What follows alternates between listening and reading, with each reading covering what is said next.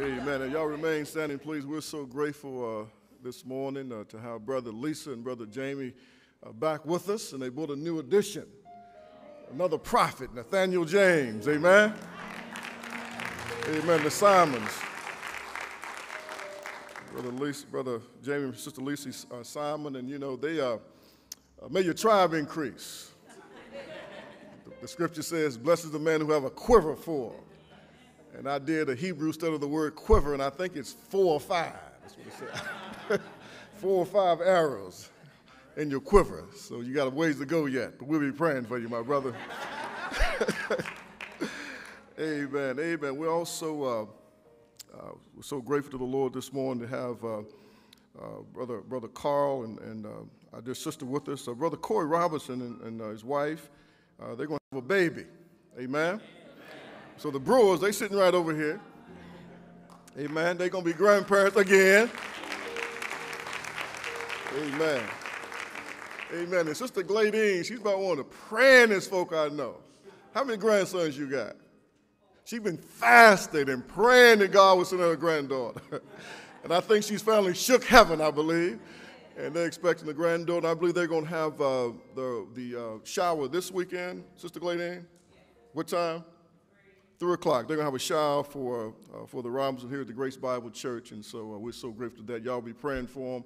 Y'all know that Brother Corey is one of my favorite people in the whole world, and so we're so grateful to the Lord. Just thankful to the Lord. He's blessed them down there in Atlanta, and now that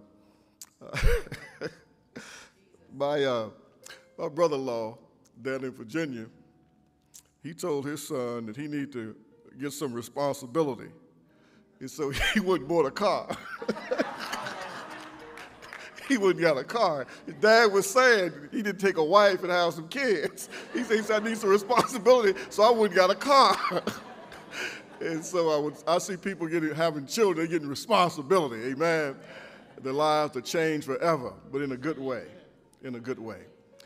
Let's bow before the Lord and ask the Lord's blessing upon our gifts that we brought this morning to give to him, and pray that he would consecrate them to his glory, amen?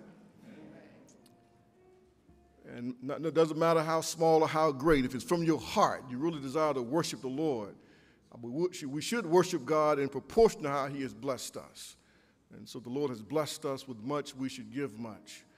And if we don't have much to give, we give out of our heart's devotion and commitment and love for the Lord, amen?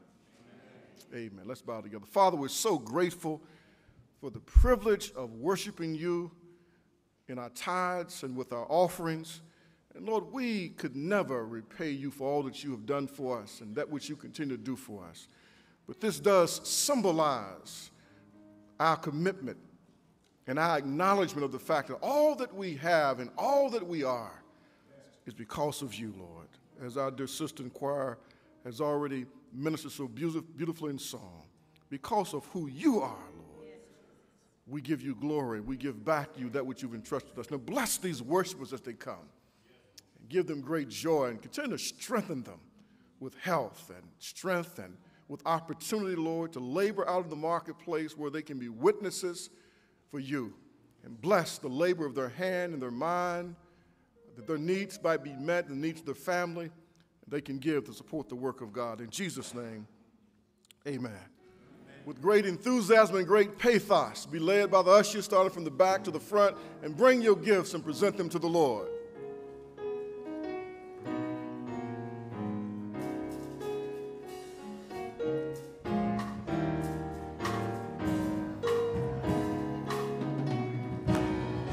Lord, I just want to praise you forever and ever.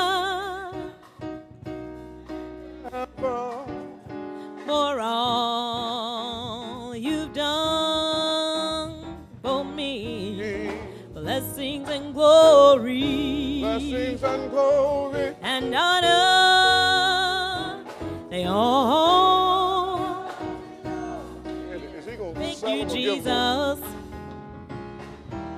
for blessing me. Lord, I just want to praise you forever and ever and ever.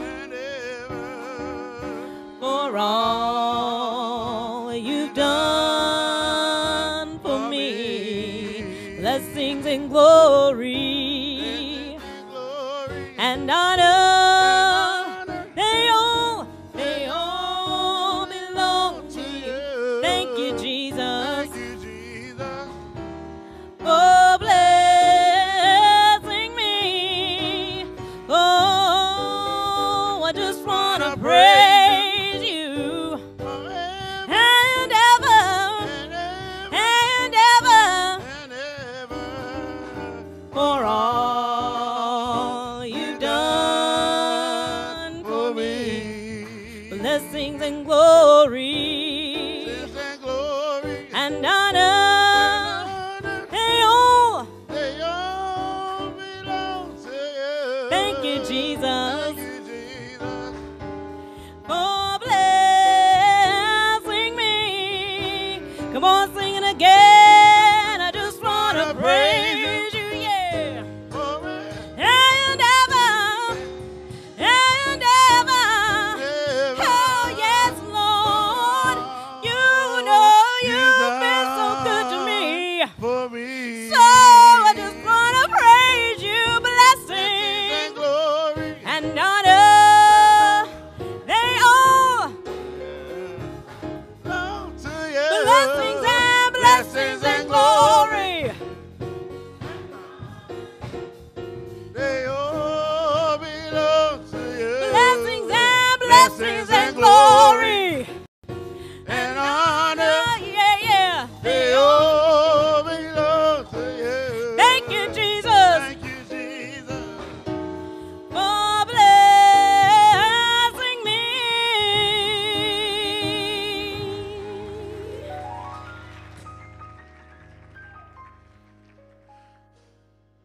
Please, if you have your Bibles handy, invite your attention to the 25th chapter of Matthew's Gospel, Matthew chapter 25. Amen. Matthew chapter 25. I'm so grateful this morning to see two of my favorite people in all the world, Brother Larry and Sister Belinda Griggs. These are home folk. Y'all raise your hands so they can see y'all. These are my home folk. Belinda's my cousin. We grew up like brothers and sisters back in Mount Hope. And she's one of the most courageous people I know. Matthew chapter 25, and I want to begin reading with verse 31, and I'll read several verses, and we're going to try to look at the 35 through the end of the chapter. Where's Brother Jordan, Melissa's grandson? I want to make sure he's not in here because he got a watch. And every minute he tells me what time it is. That's the watch. It's 9:31. It's 9:32. So I got to make sure I keep him out of here. Matthew chapter 25. Look at verse 31. I'm reading from the King James translation of the Holy Scripture this morning. When the Son of Man shall come in his glory, and all the holy angels with him, then shall he sit upon the throne of his glory. And before him shall be gathered all nations, and he shall separate them one from another, as a shepherd divideth his sheep from the goats. And he shall set the sheep on his right hand, but the goats on the left. Then shall the king say unto them on his right hand, Come, ye blessed of my Father, inherit the kingdom prepared for you from the foundation of the world. For I was hungered, and you gave me meat. I was thirsty, and you gave me drink. I was a stranger, and you took me in. Naked, and ye clothed me. I was sick, and ye visited me. I was in prison, and ye came unto me. Then shall the righteous answer him, saying, Lord, when saw we thee hungered and fed thee, or thirsty and gave thee drink? When saw we thee a stranger and took thee in, or naked and clothed thee? Or when saw we thee sick or in prison and came unto thee? And the king shall answer and say unto them, Verily I say unto you, insomuch as you have done it unto one of the least of these my brethren, you've done it unto me. Then shall he say unto them on the left hand, Depart from me, ye cursed, into everlasting fire, prepared for the devil and his angels. For I was hungry, and ye gave me no meat. I was thirsty, and ye gave me no drink. I was a stranger, and you took me not in. Naked, and you clothed me not. Sick and in prison, and you visited me not. Then shall they say also answer him, saying, Lord, when saw we thee a hungered, or athirst, or a stranger, or naked, or sick, or in prison, and did not minister unto thee? Then shall he answer them, saying, Verily I say unto you, inasmuch as you did it not to one of the least of these, you did it not unto me. And these shall go away into everlasting punishment, but the righteous into life eternal. May God's rich blessing be to his word. May it be sanctified in our hearts. Father, we thank you for your word, for its interest gives light, and to speak to us. We might see Jesus in all of his majesty, splendor, and glory, and we might heed what he has to say to us. Open the heart, the mind, the ear of that person who's never come to faith in Christ. Maybe today they will say, Yes, Lord Jesus, come into my life and save me. Glorify your own self, Lord, in Jesus' name. Amen. Amen. You may be seated. I want to speak to you this morning from the subject of the great separation. The great separation. My college roommate, longtime friend, Pastor Ron Sherrod from the coal fields of Greenbrier County, used to sing a song. God is going to separate the right from the wrong one day. God is going to separate the right from the wrong one day. You say you throw a rock and try to hide your hand, and then you pretend you've been born again. God going to separate the right from the wrong one day. There's a great separation that's coming. God is going to separate the right from the wrong, the just from the unjust, the righteous from the wicked. I've been trying to complete a little assignment. Seldom in your life do you get the opportunity to do something to help your hero, or one of your heroes. And one of my heroes in my life of all time is Dr. John Perkins from Mississippi. And those of you who know me over the last 25 years, you know how much influence that Dr. Perkins have had on my life. I read his books that I got back in 1980 and get his tapes when I could get them. And last year he came here and spoke to us here at the Grace Bible Church. And he found out something about our work, and he said, will you come down and help my daughter? He's turning over his ministry to his baby daughter, Elizabeth. And will you help her start some of the things like you guys are trying to do there in Charleston? In his latter years, he developed a tremendous affection and endearment for youth that are incarcerated. And a couple of times a month, he'd go in the state of Mississippi to the juvenile correctional facility. And so we were down there with him a couple of days this week, and we went to one of these juvenile detention facilities, and I tell you what, it just ripped you up. In Jackson, Mississippi, 94% of all the juveniles that appear before the juvenile court are African-American males. And they opened up this room where all these young boys, well, they look like little boys, ages about 13 to probably about 17. And it just, something just totally just ripped you up, and you would see them there in this facility. And they're trying to help these kids, but I mean, the community, I thought Charleston was bad. But Jackson, it's just unbelievable what is taking place in this little small southern city. And then we went down to a place called Mendenhall, and that's where Dr. Perkins started his ministry about 40 miles south of Jackson over 40 years ago. They have a 120-acre farm there. And a fellow that I met by the name of Elder Thigpen has got this vision to help these young men. And what I saw there was nothing short of amazing, Sister Lavetta. Nothing short of amazing. Brother Thigpen likes sports. And he's coached and he has helped kids along the way and so forth. And so he just had an old raggedy AAU team. And a kid from Jacksonville, Florida, had gotten in trouble, and someone knew him, so they sent the kid from Jacksonville to Jackson, Mississippi to live with him, and the kid becomes an all-state player at Jackson and goes on to college and so forth, and somebody else heard it. So they're all over the country. People found out about this ministry down in Mendenhall, Mississippi. I mean, I didn't even see a stoplight in Mendenhall. Mendenhall, I'm talking about the rural South. And what Thigpen has done, he's turned this big farm into this place. And he got these giants down there, young men 6'8", 6'10", 7 feet tall, from New York, from New Jersey, from Philadelphia, from around the country. And they've come there so their lives can be saved. And I was talking to some of those young men, and he says, look, I would have been dead or I would have killed somebody on the street of Brooklyn, New York, had I not gotten out of the city.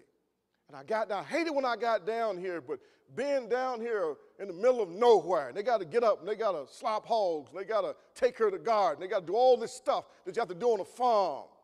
And these giant young men are like little boys again. They're discovering things they've never seen before, like a tree, and like a leaf, and like a four-leaf clover. The children, they don't see things like that. Oh, they're there, but they don't see them. Their world is not focused on God's creation. Therefore, they go through the world without seeing the beauty of God's creation.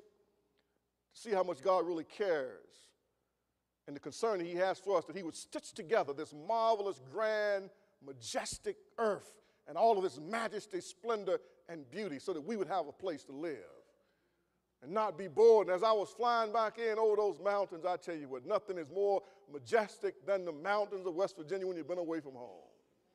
And to see the beautiful kaleidoscope of colors in the fall, and the trees being in their fall finale of their glory of this particular season.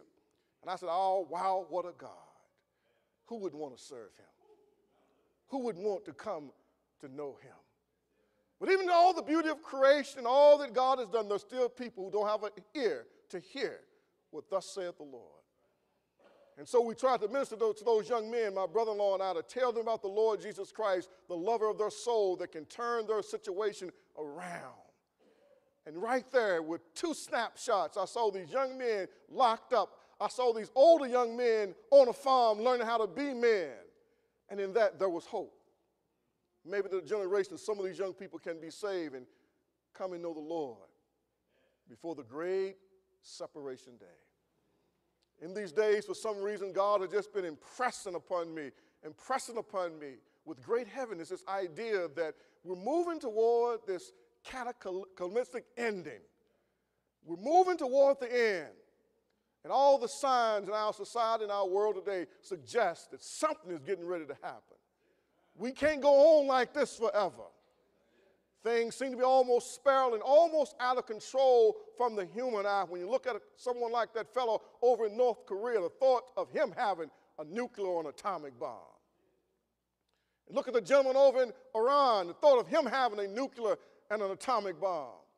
And we don't even talk about Gaddafi anymore. It's not like he's got any more sense than what he ever had. And if Fidel Castro's on his last leg, and who knows what's going to happen in Cuba when he dies. He has been a stabilizing influence as he's ruled that nation with an iron fist. And we move from one thing to the next, but that situation still isn't resolved over there with Syria and Lebanon and Israel. Everything just seems to be coming up at the seams all at the same time. My brother-in-law said, man, the church ought to be as busy as a one-legged man in the behind kicking contest. With all this going on, we're to be busy about doing God's work. I trust that maybe God will use these humble words today to give you a glimpse of what's coming. So we should move with a greater sense of urgency to tell friends and family members and neighbors and acquaintances and co-workers about this Jesus Christ that we know, love, and that we serve. This is a part of the Olivet Discourse. This is a part of the last words of Jesus that he shared with his disciples before his betrayal and before his crucifixion. So in Matthew 24, he responds to the question of what should be the sign of these end times. What should be the sign of it all, Lord, before the end comes? And he talks about the wars and the rumors of wars, earthquakes, pestilence. He talks about disease and all over the planet. He talks about the instability of the world. And he says all that is just the beginning of sorrows. So in Matthew 24, you read that chapter, there is a litany that Jesus lays out of the things that were going to come upon the earth. And we see these things being set in motion before our very eyes. And because it happens slowly, we fail to realize it. The third is pestilence. We're talking about the AIDS epidemic that threatens to annihilate entire nations on the continent of Africa. We're talking about famine still in sub-Saharan Africa that is unprecedented. People still dying of starvation. We're talking about a potential AIDS epidemic in this country where there are millions that are already HIV positive that may grow into full-blown AIDS, which will take a tremendous toll on the health system of this country. While at the same time we have an aging population that will have all the natural health consequences that AIDS brings and the toll that will take on the health system in this country. We're headed toward some difficult and some hard and some arduous times. We're looking at the situation in Iraq. There is absolutely no end in sight. And whether you are for it or whether you're against it, it really doesn't matter. We're in it. And it's sort of like opening the cage to a tiger and then grabbing him by his tail. And once you get hold to his tail, now what you going to do? We got him by the tail. Now what are we going to do that we got him by the tail? And this thing will continue to take the toll on the economy of this nation as billions of dollars will have to be spent to try to bring some sense of stability in that part of the world because you cannot leave a void in Iraq because of Iran. They neutralize each other, but a weakened Iraq basically sets the stage for the Iranians to dominate that part of the world and thus take control of much of the world's oil reserves, and that can't be stood. And we can argue all of this democracy, and we can all this liberating the people, but at the end of the day, what we need is the oil ships liberated to come out of that part of the country and bring it here so we can drive SUVs and gas guzzlers. And turn the thermostat up on 90 in the wintertime and down on 60 in the summer so we can consume a disproportionate amount of the world's fuel. We face some difficult days, y'all. We're moving towards something.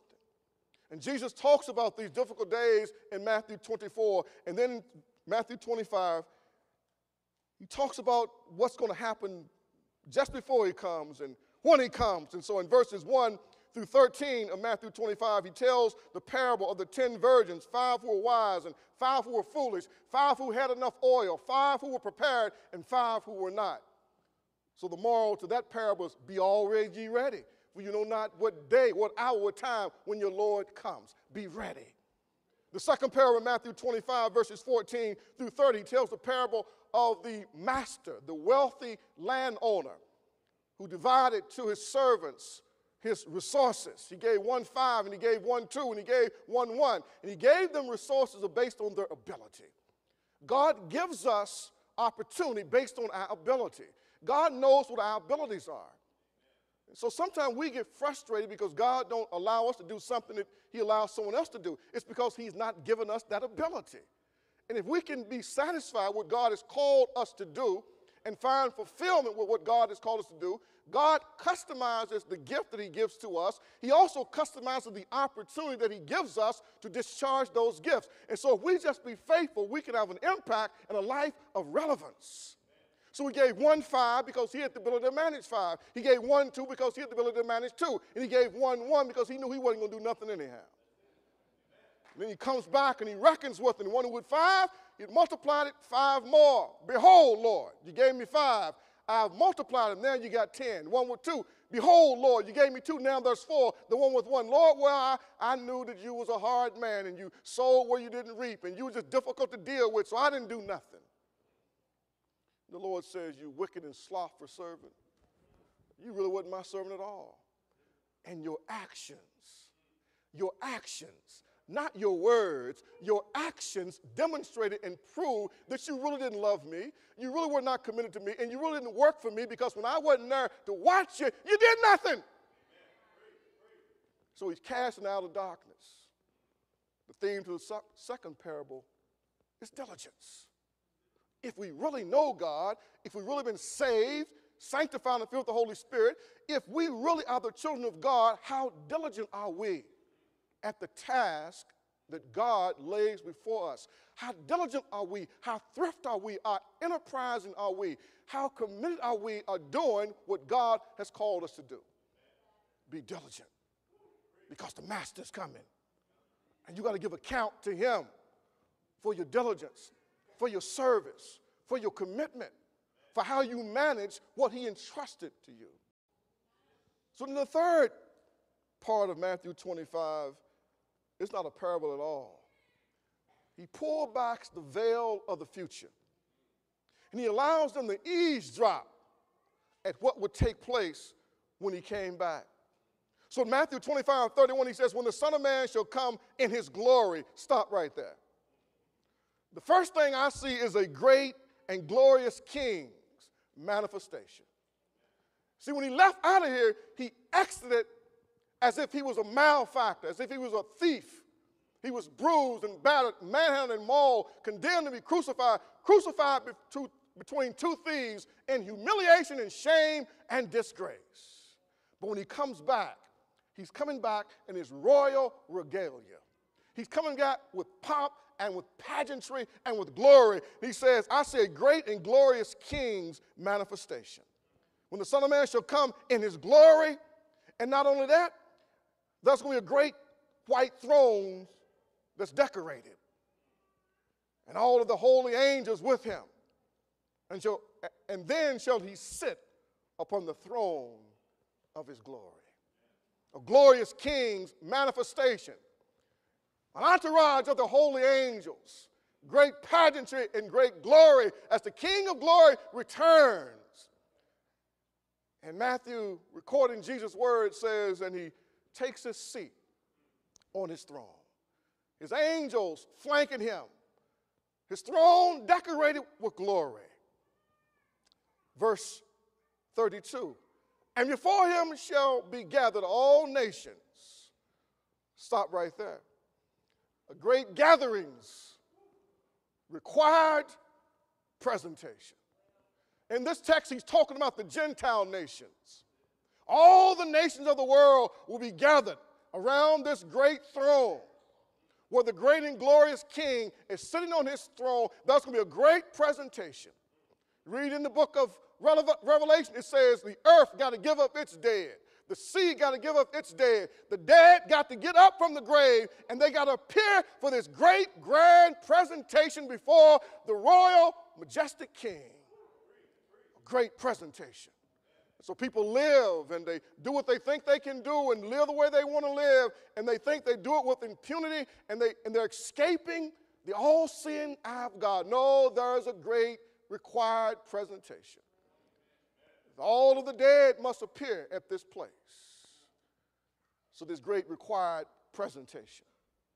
And then Matthew goes on to write these words, verse 32, and before him shall be gathered all nations, and he shall separate them one from another, as a shepherd divided his sheep from the goats. I see a great separation. I see a great separation. You see, now we don't really know who's saved. We think we know. We take people on their profession of faith, and there are people who go to church but have never put their faith in the Lord Jesus Christ, never trusted him as their personal Savior. And they really aren't saved. And sometimes they convince themselves that they are saved. But on this great day, at this great required presentation, there's going to be a great separation. In the Hebraic culture, the goats and the sheep would often graze together. They'd out there be in the fields together, on the hillside, grazing together. But when it was time for them to come into the sheepfold, the shepherd would stand at the gate of his sheep. And the goats, they would come up to the gate of the sheep because they knew that they could tell by how sheep looked, they were well cared for. And they would come to the gate of the sheep, and the shepherd would stand in front of the gate and say, nope, not you. You can't come in. A great separation. Sometimes you rush into these amusement parks, and they got these gates and corridors for traffic control. So they'll wind you all around and things like that before you can get to the gate. You know why? Because they want you 3850 before you get in. You see? So they make sure you come through the turnstile one at a time. Not no ganging up at the gate. No, you're going to come through one at a time. And they create a single file at this great required presentation. All the nation will be there. And then the shepherd, the royal king, will start to separate the sheep from the goat. Sheep from the goat. And the sheep he will place on his right hand, and the goats on his left. Verse 34, then shall the king say unto them on his right hand, Come ye blessed of my Father, inherit the kingdom prepared for you from the foundation of the world. You know, my children sometimes say to me, to flatter me at times, to embarrass me at other times. They said, Dad, you're one of the smartest people we know. And you work harder than anybody we know. But you ain't got much to show for it. You ain't got much to show for it. Now, because I'm a man of God, I don't say what I want to say. What I want to say is, you're right, except on one point. I want to say, me and your mom, we got a little bit of stuff. You ain't got nothing. That's what I want to say. I want to say I ain't got much, but I got something. You ain't got nothing. But I don't say that because I'm a man of God. I'm a father who's trying to be a man of God. So I just don't say nothing. But I be thinking it. And I'm like the little boy who was in the room, and the teacher kept on telling me to sit down, and finally she came, and she put her arms on his shoulder, and she pressed him down in the seat. And he looked at her, he said, I'm sitting down on the outside, I'm standing up on the inside. So on the inside, I be thinking it. And then I have to confess it to the Lord, that wasn't a good thought, Lord. But you know it's the truth anyhow. This required presentation for this great separation. But look what he says. He says to them, come ye blessed of my Father. Inherit the kingdom prepared for you from the foundation of the world. We're laboring not for that which can be seen, but for that which is invisible. For that which we see is temporal. Those things which are invisible, those are the things that are eternal. And God has reserved from things for those who love him, from the foundation of the world. When God spoke the universe into existence, God has a layaway plan up in heaven, and God knew in advance every person that will put their faith in Jesus Christ. So God put something in layaway and put your name on it. He put your name on it. I remember my children were younger, and my wife would start doing Christmas probably in about August or October. And she'd be getting stuff, and she was hiding stuff here and hiding stuff there. And I remember one Christmas, it was like in June after Christmas, I was finding stuff that she had hid and forgot where she hid it. But she forgot that the name tags had fallen off of it, so I didn't know what it was. And I'm going to tell y'all what I did, but y'all don't tell them. I just opened it up to see what it was. And then I just gave it to the next one when they had a birthday or some special event. See? And I assumed that was legitimate because it probably was my money bought it anyway, so I could give it to who I wanted to give it to at whatever time I wanted to give it to them. But God has some stuff reserved for you, lay away up in heaven for you. 1 Peter says you are kept so you can get what God got reserved for you. God has to keep you from falling so he can present you faultless before his glory, so he can give you what he has reserved for you. If God allows you to be lost after you were saved, then what he has reserved for you will be laying up in heaven for nobody to claim. But there'll be no unclaimed gifts up in heaven. God is going to keep you and then present you there and then give you what he has laid up for you for the foundation of the world. All bless his holy name. And that's what we're laboring for. Not for the stuff down here that gets too small. It's amazing how we sort of amuse ourselves, right? We go to the closet and we pull out a garment and we say, well, oh, that's too small. No, it ain't too small. It's the same size it was when we bought it. It's the same size it was when we purchased it. It's not too small. So what does that mean? Inquiring minds want to know. But it won't be too small for us either. Because God knew in advance what we'd be like when we got there. So it would be just right for us. So he says, come on, you blessed of my Father. Come on and inherit what the Father has prepared for you from the foundation of the world. And then after this great separation, there's a great, great, bold declaration.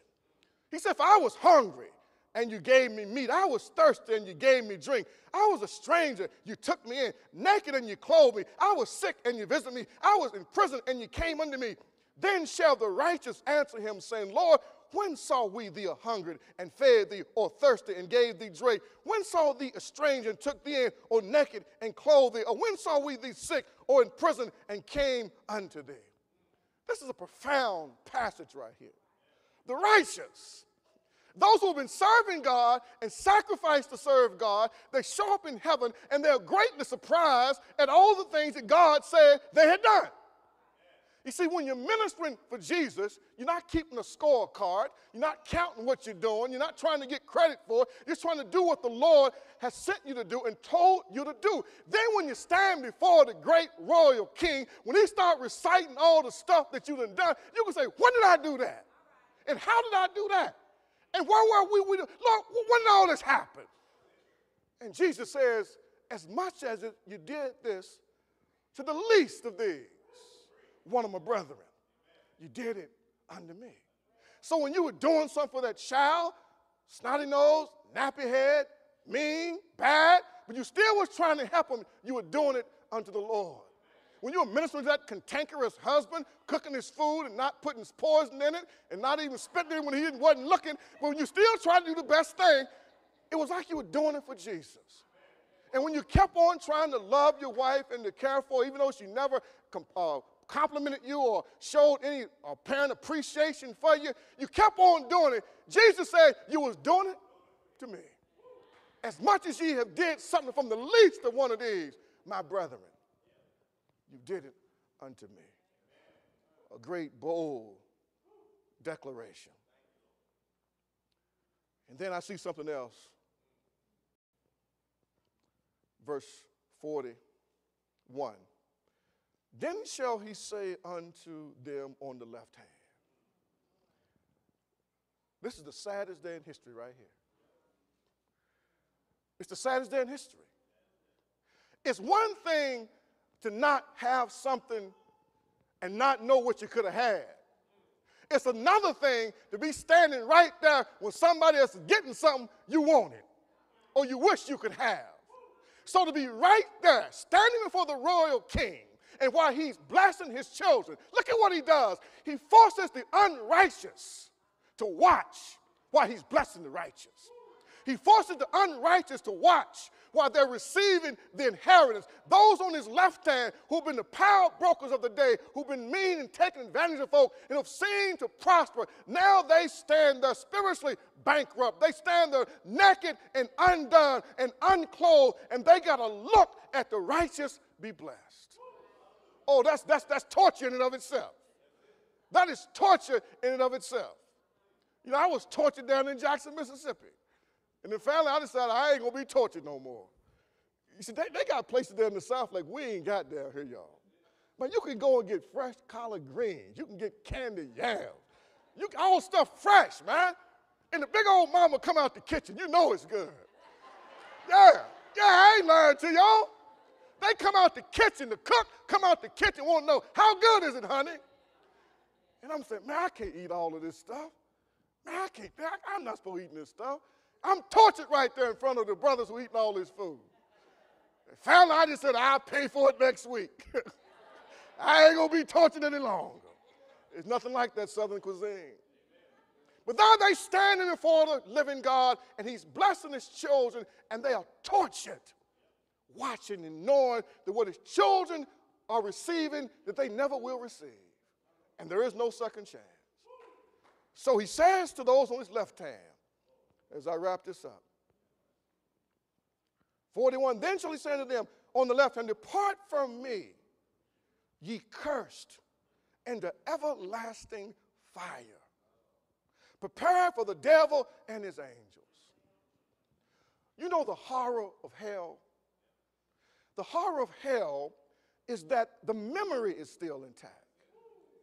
The horror of hell is that it was not created for humans, but for fallen angels.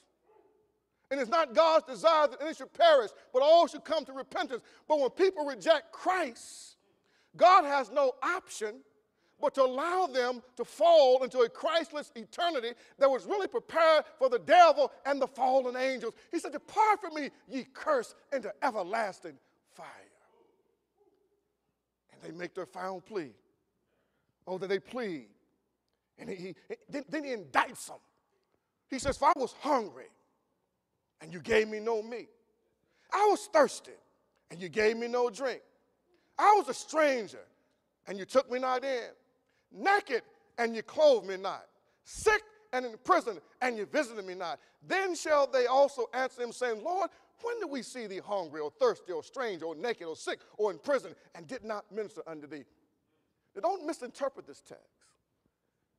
Jesus is not espousing a work salvation. He's not saying the one on his right hand got to come in because they did all those things. He's saying they did all those things because they really knew him. He's saying the only way that the world will know that you know God is by what they hear, and more importantly, what they see you do. What you do. That's why Paul in Ephesians 2:8, 9, and 10 says, for by grace are ye saved through faith, not of works. It's by grace through faith. It's not of works. And the faith itself is a gift of God, you see, so that no man can boast. But then in verse 10 it says, for we are his workmanship, created in Christ Jesus unto good works, which God has before ordained. So God saved us and leaves us here so that we can do good works, so that people can see that God's kingdom is still being advanced on the earth. So when those who profess to know Christ are not engaged in good work, there's reason to question the legitimacy of the profession. The profession comes into question because there's not works to support the faith. And so Jesus said, you didn't do the things that I'm talking about doing here because you really didn't know me. But watch what he says. He indicts them, and then they rebuff. They say, we never saw you hungry. We never saw you naked. We never saw you thirsty. We never saw you out on the street. We never saw you like that. Because, Lord, if we have saw you like that, we would have helped you. And Jesus said, you missed the whole point. I never would have needed you to give me nothing. I never need you to feed me or to clothe me or to take me in when I was out on the street. But there are people just like you who did need that. And the people that I died for, you closed your compassion up and you couldn't see me in them. That's what he was saying. That's what he was saying. It's what John says, how can you love God whom you've not seen? And hate your neighbor that you see every day? How can you love somebody who's nothing like you? God is nothing like us. So how can we love the one who's nothing like us and then hate folk who just like us? So he says, I never knew you. As we close, watch what he says here. So they rebuff and try to rebuke his indictment. In verse 45, he just simply says this, in this definitive explanation. Then shall he answer them, saying, verily, verily, I say unto you, inasmuch as you did it not to one of the least of these. The church really misses it in America, really. And the longer I live, the more I'm seeing it. We really have missed it in this country. And we may have blown the greatest opportunity that the church has ever had in any age in this country. Because the church has allowed itself to be exploited by politics. The conservative wing of the church allows a party to exploit it, saying, we righteous. We righteous. The liberal wing of the church allows itself to be exploited by a political group that says, we're compassionate. We're compassionate. So both wings of the church ends up impotent and almost powerless because it loses its credibility as God's prophetic voice to do what God said. And the more and more I live, the less and less I'm concerned about what any politicians do. Because they're not going to do much of anything but try to get elected. I'm more concerned about what am I doing. And what are those who name the name of Christ? What are we doing? And Jesus always points the church in the direction of the least, the last, the left out, and the left behind. And the church ends up with no rudder. It has no credibility. And it has no power when it doesn't do what Jesus called the church to do. To minister with compassion, to share the gospel, to seek to empower and to lift people up by sharing not only out of our resources, but out of our wisdom and the things that we've learned that help us to navigate our way through this evil, wicked, decadent society. And this country is built on one single principle. Somebody got to be exploited. And that's where a capitalist free enterprise system works. Someone has to be exploited. Someone controls the capital. Someone controls the means of production. And a lot of folk going to be consumers, and somebody's not going to make much money because we got to have exploited labor. And you can get mad at me all you want to. It's the truth. And when you're mad, it's still the truth. And that's why we're exploiting jobs out of this country to the Far East and to Mexico and to Vietnam. And then we send the job down there and pay those people $1 an hour and then bring the goods back here and charge people $150 for a pair of tennis shoes. That's capitalism. Out of control. Not monitored by compassion and by justice. Because justice is always answers the question, who does the earth belong to? Earth is the Lord's and the fullness thereof. So anytime any group controls the resources to where other groups cannot benefit from God's creation, that's injustice. And those nations, God judge. Now, I'm going to leave you one thing to wrestle with all week. I'll ask you one question. What Bible did Jesus have? That's all I want to know. What Bible did he have? He had one Bible. And everything he had to say about his society was based on the principles taught in the book that he had. The only book he had was the Old Testament text. So he indicts the powerful based on what the prophets said in the Old Testament. That's still in vogue, y'all. That's still in vogue. So Jesus showed them the way he did ministry, and right here at the judgment seat, at the end, he tells them, this is what you should have been doing if you really wanted to be my people and to be recognized as my people and have my power. But instead, you want to bling, bling like the rest of the world. And you didn't want to get out and sacrifice to serve folk that everybody else had gave up on, you see. The Bible's true, not because I believe it, nor because I preach. It's true all by itself. And we've been passed off something that's not really biblical Christianity. It just isn't. And we got to look back to the Bible and we see the premium and the priority that Jesus places on service and sacrifice to the least, the last, the left out, and the left behind, and they get on your nerve and they make you sick and you get tired of doing it. But you're under authority. You're under authority. And you do what the master said do. Well, I'm through. I don't know about you.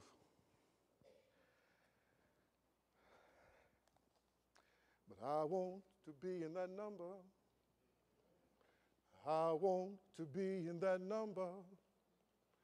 I want to be in that number when all of God's children are gathered home at the separation of the right and the wrong.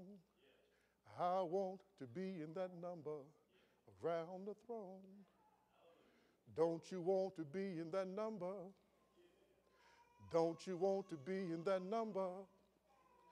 Don't you want to be in that number when all of God's children are gathered home at the separation of the right and the wrong? I want to be in that number around the throne. And I hope to see you there. Let's pray together, shall we?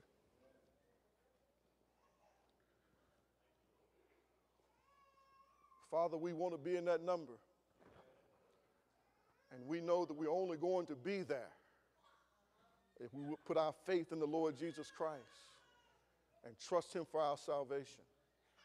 But we also know when we put our faith in him and trust him for our salvation, that he expects us to seek him and to seek to be like him and to serve and to sacrifice to reach other people with the gospel. that he sacrificed his life to bring forward. Help us, Lord, to realize that we're laboring for that which is invisible. There's another kingdom that this world doesn't know anything about. And it's only when we stand before you, Father, will we really be able to see and we really understand. I pray, Lord, that maybe there's one here this morning who's never put their faith in Christ, that maybe today they will surrender and put their faith in the Lord Jesus Christ and trust him for their salvation. In Jesus' name, amen. Every head bowed, every eye closed while the musician plays softly. If you're here this morning and maybe you have never accepted Jesus Christ as your personal Savior, and you may ask, well, why do I need to do that?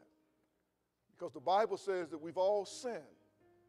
We all fall short of God's glory. And that the payment, the punishment for sin is death. It is separation from God. And that's what takes place at the throne when they are separated from God for all of eternity. That's the second death, eternal separation from God. That's the payment for sin if we die without Jesus Christ as our personal Savior. If you're here today and you know that you've not accepted Christ, you know that you're not ready to meet God. If God has spoken to your heart and you want to be saved, right where you are, pray a simple prayer. Lord Jesus, I want to be saved.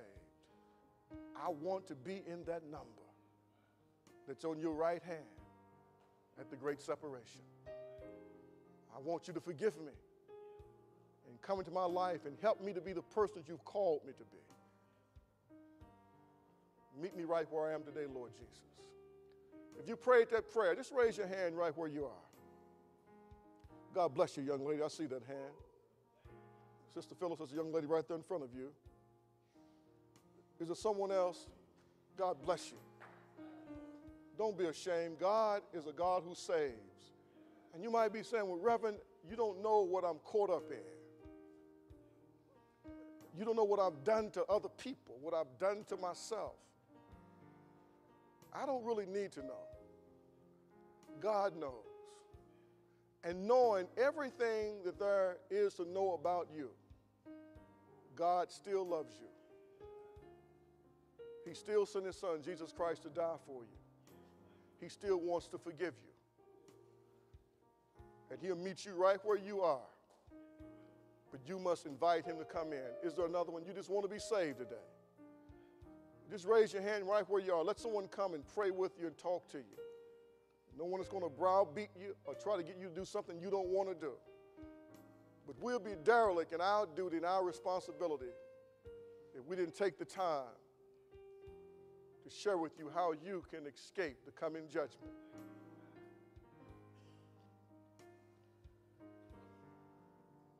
You know, salvation is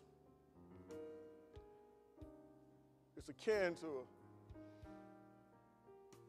an umbrella or windshield wipers. You don't need them till it rains. I've seen people driving Lexus and Porsches and Cadillacs. I've witnessed people marvel over people's automobiles. I've never heard anybody say, man, those are some beautiful windshield wipers. But get caught in a storm. Those windshield wipers save your life. We can live without Christ. Oh, yeah, we can. Because God is so gracious that he gives us life. He will sustain life whether we acknowledge him or not. We can live without him. But it's when you exit this world,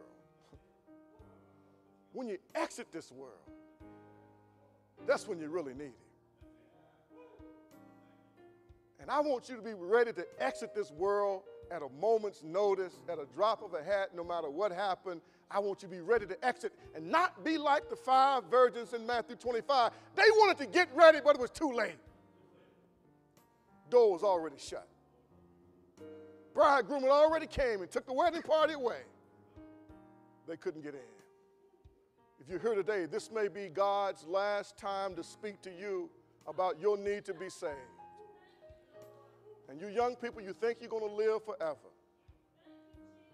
That's no guarantee. Nobody in this sanctuary really knows how old they are. You say, what is he talking about? Now, you know the day that you were born, or the day that your birth certificate says that you were born, but you don't know how old you are. Because age is relative. It's based on how much time you got left. So if you're 13, but if you're only going to live to be 15, you're a senior citizen. And you don't even know it. We got to live life wisely. We got to live life prepared to leave this world, to meet God at the next tick of the clock. And if you're not, I'm encouraging you to do it today. Do it now. If you want to be saved, just ask Christ to come into your life and save you. Raise your hand, let someone come and pray with you. Is there another one?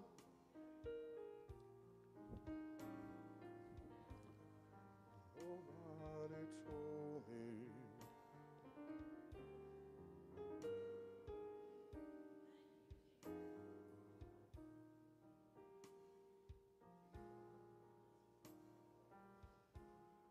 Amen. Let the Lord be praised. Let the Lord be praised.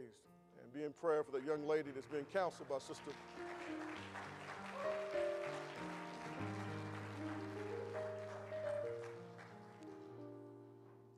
Amen. I just heard a little voice in my ear say, Pastor Watts is 103. That's joy in my conscience.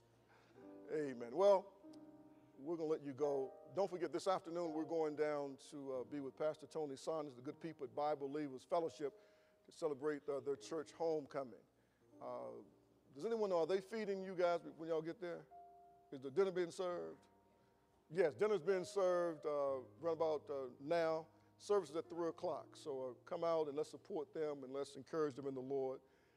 Finally, we have a guy here that's been a great blessing to me personally, and that's my riverboat captain here. He's a riverboat captain. He captain of the barges up and down the river here. And so he's called me a few times on the radio and stops by when he's off the boat. And his boss came to see us last week, and they're looking to hire. If you're interested in working on the barges, and I think 4 of the people that came last week, they're going to make them job offers. They're going to be hiring people every month. It's a good job. It pays well. Got great benefits. But you get on the boat, they don't let you off for 20 days. You work 20 days on the boat, then you get 10 days off the boat. But it's a great opportunity. We appreciate the opportunity to partner with them to help identify men and women who really want to work. If you don't really want to work, you don't want to show up for this opportunity, because this ain't about loafing and leaning. This is about work. Amen? Amen. Amen. Let's stand together, share with our benediction. While you're standing, Brother William Jackson has prepared some praise music. Some of you might like to have some praise music to play while you're preparing to go to work or in your car. And we make them available for a modest donation of $5. It's a CD. Has a lot of the praise music that we sing here at the Grace Bible Church. And so you can continue in a spirit of worship, even you from away from this place. Amen? Amen. Let us bow together for our benediction, shall we? Eternal God and our Father, what a joy it is to serve the true and the living God. And what a privilege it is to be in the presence of the living God in worship with those of like precious faith. And we thank you, Holy Father, that you moved this morning and opened the heart of a beautiful young lady, of her need to be saved. We pray for Mother Tolliver as she counseled with her and prays with her. And we pray that you would give her the assurance of her salvation as she puts her faith in the Lord Jesus Christ. Now bless these, your children. Encourage them. Lift their spirits. Give them hope. Help them to see the beauty of your creation, and help them to see your hand of provision in their lives. Help them to see your protection. And even over the difficult places, the hard places, comfort them, Lord, with your compassion, your love. And sustain them, Father, to maintain a testimony as a good soldier of Jesus Christ. So when they come out on the other side, they can lift up holy hands and say, I've trusted him in the valley, and I've trusted him in the storm. I've trusted him when the winds of adversity were blowing against my life. I've trusted him during the sun times. He's a God who can be trusted. May that be their testimony. Now to the King, eternal, immortal, invisible, the only true God that lives. To him be glory, majesty, dominion, and power, both now and forever. And all of God's people said, God bless you, saints.